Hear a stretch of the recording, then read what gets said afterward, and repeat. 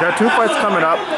In September, you got Floyd Mayweather fighting Mayweather-Maidana for the WBA, WBC welterweight and junior middleweight titles. What's your prediction for that fight?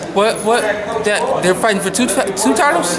Yeah. I did not know that. I thought they were just fighting for one. Welterweight and junior middleweight. Yeah, I think it's gonna be the fight everybody expected it to be the first time. I think Floyd will make his adjustments and go in there and get it done. And then on November 22nd, you got your friend and also who you sparred against, Pacquiao, is going to fight Pacquiao-Algieri in Macau, China. Yeah. He'll be fighting Macau for the second time, but he'll be defending the title against Algieri. Yeah. What's your prediction for that fight? God bless Algieri, man. He's come a long way, and to pull out the fight the way he did against Ruslan was just magnificent for him and his team.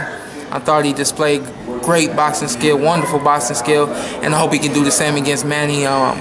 Great friends with Manny, and definitely a Pacquiao supporter, so it's hard to go against him for this one, but you know, I'm neutral for this one. I'm rooting for both those guys. Both of them good friends of mine. Shawn, is it hard to win the title, or is it hard to defend the title?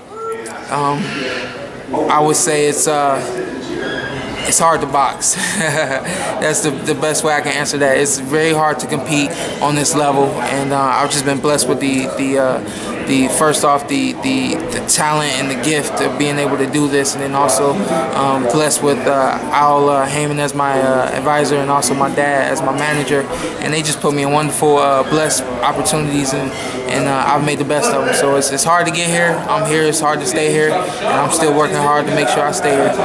What's your message to your fans back home in Ohio and your fans all over? Oh man, I gotta go to Ohio first, man. Northeast Ohio. I love you. I miss you.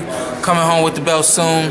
God bless all my sports team back home. We're all doing a wonderful job right now, and just want to keep it up. And the rest of my fans out there in the world now, it's been a blessing, man. I appreciate you guys. I appreciate your love and your support. And trust me, it does not go unappreciated or unseen, man. I appreciate you guys so much. You see me anytime, anywhere, take a photo, take an autograph. I love to do it for you anytime. God bless you. All right, Shawn, thank you so much and good luck. Yes, sir. Thank you.